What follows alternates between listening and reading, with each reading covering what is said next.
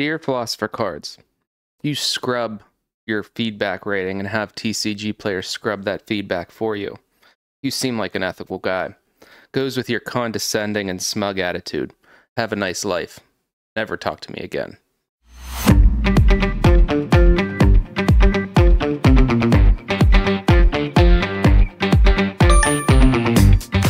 Well, this video, folks, obviously we're going to talk about customer service. And what goes along with shipping on TCGPlayer are all the fun and interesting and dramatic experiences that you're going to have with customers, ranging from really good experiences to experiences where you think somebody's trying to scam you, all the way to folks that are just completely unreasonable. Let's start with scammers. Scammers, TCGPlayer, are a little bit few and far between, to be honest. I've had 20,000 orders.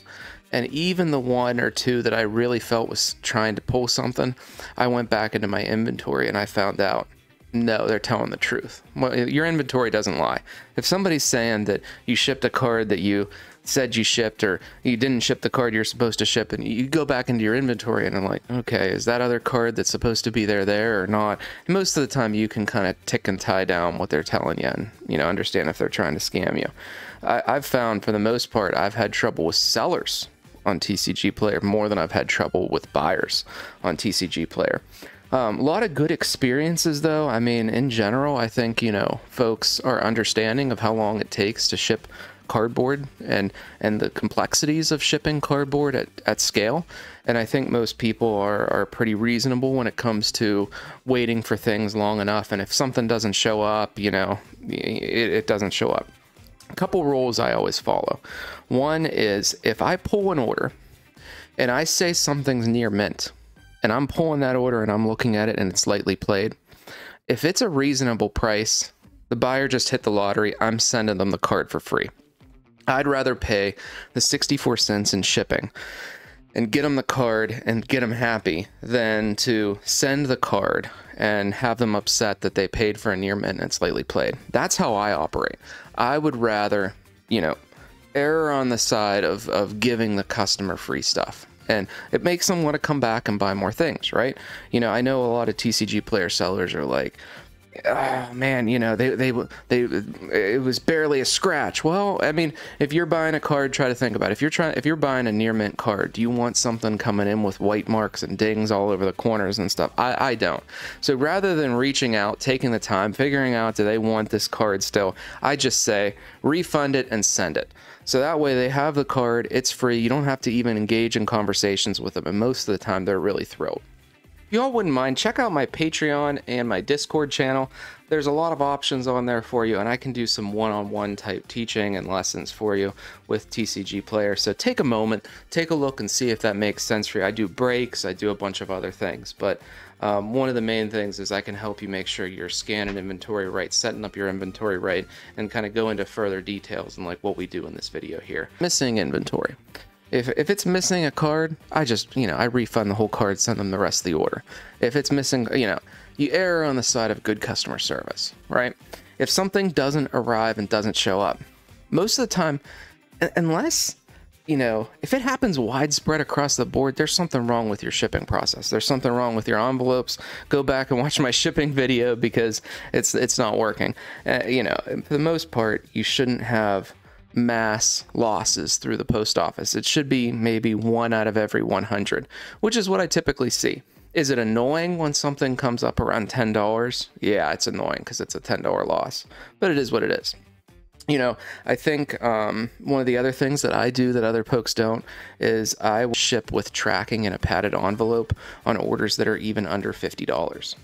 Right, so if somebody's buying like 40 cards from you or 35 cards from you and the order's like $30, don't ship it in a plain white envelope. Like, ship it in a padded envelope. There's enough cards there, it warrants the cost. If you figure you're going to spend for a 3-ounce envelope with non-machinable, you're going to spend like $1.56.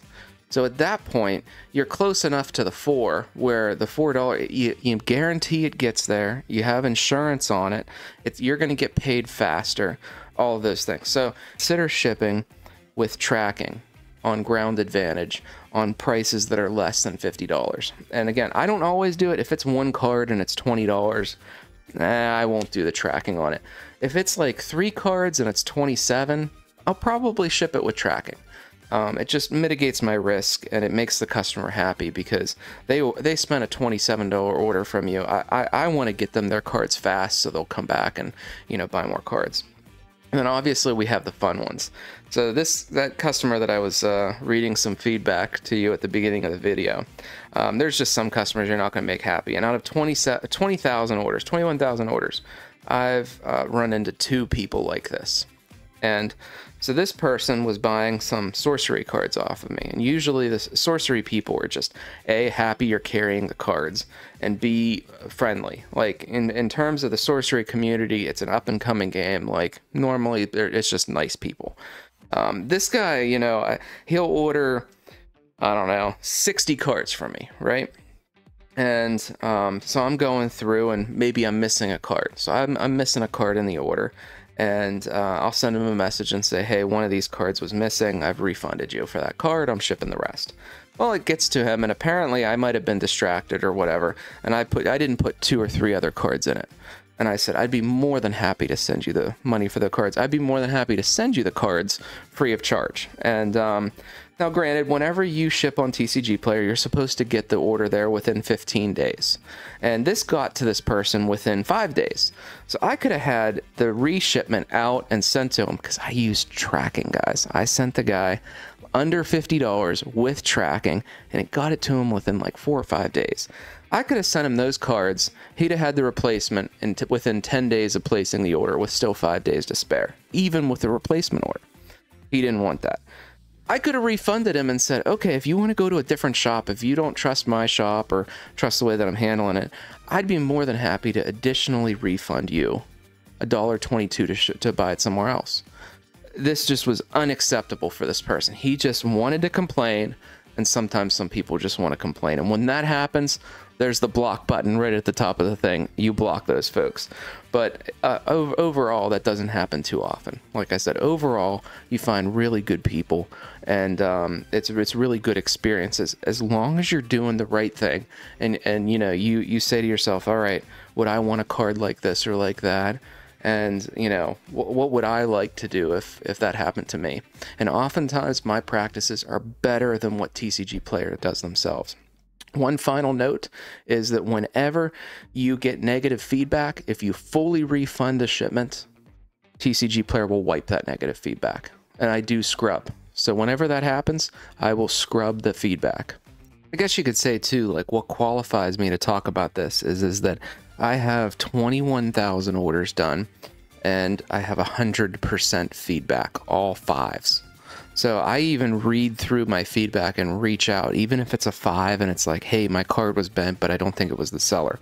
I'll reach out to them and say, hey, you know, it's from Baldur's Gate. Baldur's Gate is known to be curled. You know, I'd be more than happy to give you your money back, though. And these are folks with 4s and 5s. So again, if you have an issue where a buyer left negative feedback that wasn't due to something you can control, like, for example, something in the post office gets lost, and you fully refund them, you send a message to TCGPlayer. TCGPlayer will scrub it because you did your job. You fully refunded it, and the error wasn't on your side of the chain, so to speak, of sale. So you make sure you leverage that. Make sure you leverage the wiping of your feedback and scrubbing, and make sure you reach out to folks that, you know, leave feedback and say, hey, I saw your comment. What's going on?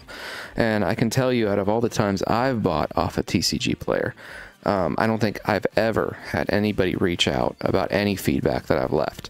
So I do think people appreciate it, and that's just kind of like an added touch that I go with. So thanks, everybody. Thanks for checking out the video. Don't forget, check out my Patreon, check out my Discord. A lot of breaks going on, and again, you can get in, and there's actually a couple slots left in my Patreon on the Tailies, the first Philosopher, where you get a really heck of a good deal, and you can use some one-on-one time with me to, you know, talk about you know, your setup you have. So thanks again, everybody. We'll talk to you later.